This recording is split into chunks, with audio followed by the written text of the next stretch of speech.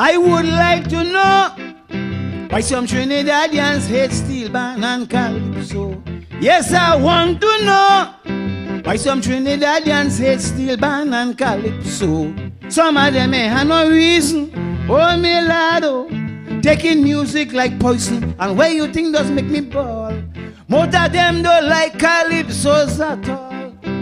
You think you could go into Cuba and say you have sugar? You're mad, oh, me lad. Cuba have more sugar than Trinidad. Oh, lad, so why neglect your culture?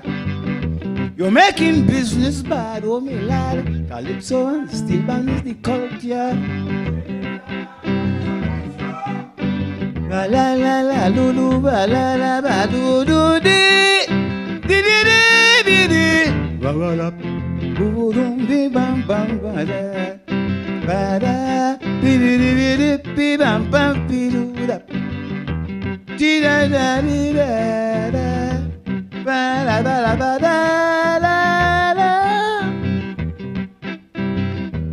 And next thing again, I really don't like to complain, but I can understand how they just treat some of we Calypsonians. As we make a mistake whatsoever, they want to send we to jail in Carrera, doing that unconsciously, forgetting we does help promote the country. You think you could go into England and say you have law? You're my only lad.